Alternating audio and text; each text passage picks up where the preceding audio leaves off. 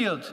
They're all changing our understanding of what we thought possible, and they are advancing the frontiers of science.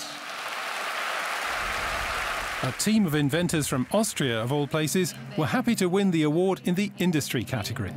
Is Klaus Feichtinger and Manfred Hackel.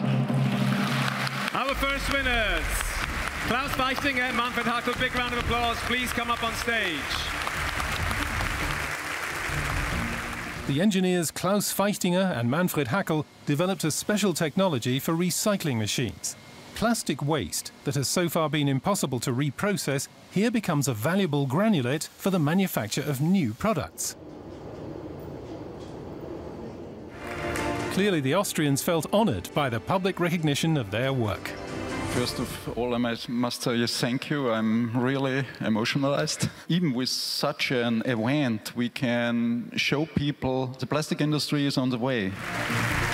The Frenchman Jérôme Galland received the award in the category Research.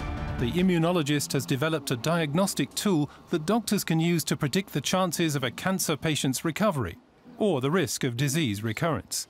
Thanks to this meaningful cancer test, personalised treatments can also be developed that are tailored to each patient. It's changing completely the field of cancer. And now that there are immunotherapies that are so efficient, that are basically reboosting our immune system, now we see that we can save patients' lives.